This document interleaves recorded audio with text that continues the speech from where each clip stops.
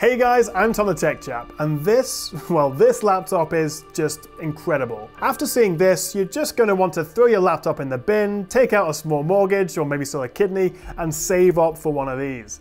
And it's called the ASUS ProArt StudioBook One.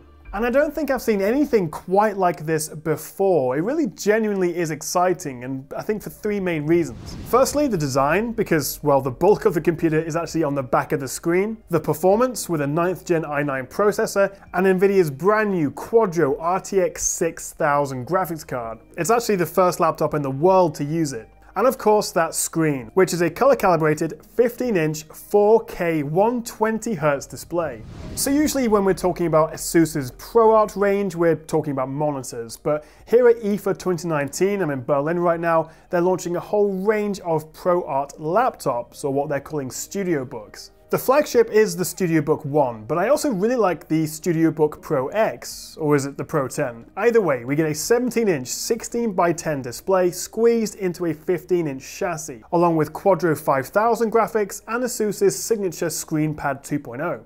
But it has to be that StudioBook One that's at the top of my Christmas list this year. And it's funny because when I first saw it, I was a bit confused how the base of that laptop could be so thin and yet have a Quadro graphics card. I mean, surely this would have to be seriously underclocked or throttled or something. But then I saw the thickest screen, and I kind of had a bit of a light bulb moment. Why is no one else doing this? It makes so much sense. I mean, we have the likes of the Microsoft Surface Book, which put the processor and the RAM and some other stuff in the tablet screen portion of the laptop, but there's nothing quite like this. And to me at least, it just makes so much sense. I mean, the biggest problem with powerful laptops is cooling. And when you've got all the gubbins below the keyboard and it's sat on a table or on your legs, the airflow isn't great.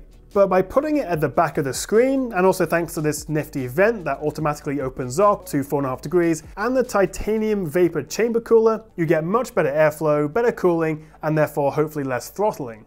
And because everything is behind the screen pointing away from you, it should be quieter and also cooler for you, unlike say the Dell XPS 15 with a 9.9, which just burns your legs off.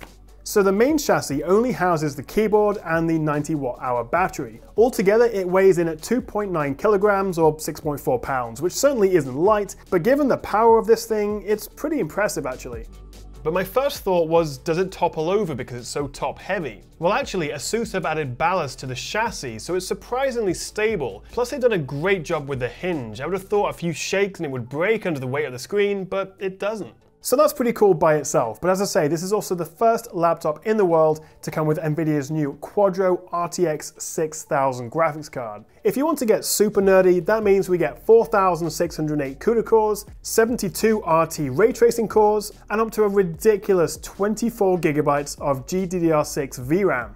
And that's paired with an 8-core 16-thread i9-9980HK processor, 32 gigs of RAM, and a 1TB NVMe SSD, although these are all upgradable. It's kind of surprising that they didn't go with Intel Xeon processors, which you tend to find in higher-end workstations, but bottom line is, even if all those specs and numbers go over your head, this is, I believe, gonna be the world's most powerful laptop, or at least the most powerful laptop that consumers like me and you can actually buy. I mean, this is meant for 3D rendering, 8K video editing, playing Minecraft with ray tracing enabled, you know, stuff most computers wouldn't be able to handle.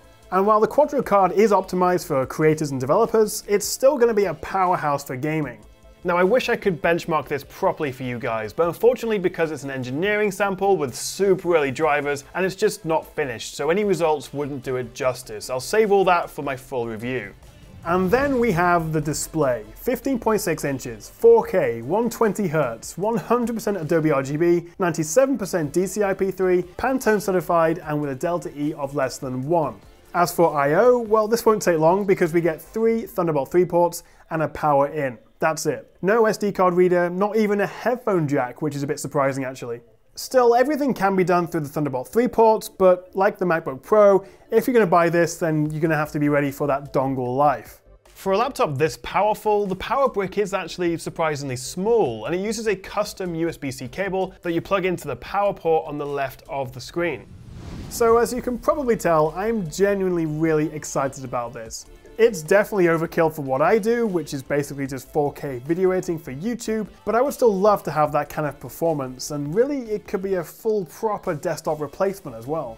The big question though, how much do you reckon this thing's gonna cost? Well, if you take into account the Quadro 6000 card alone costs $4,000 retail from Nvidia, I'd guess between $6,000 and $7,000. But what do you think of the StudioBook Pro One? Could you use something like this, and do you reckon it'll be able to play Crysis? What do you think? Maybe like low settings? Thank you so much for watching, guys. Hit that like and subscribe button if you enjoyed the video and want to see more from me, and I'll catch you next time right here on the Tech Chap.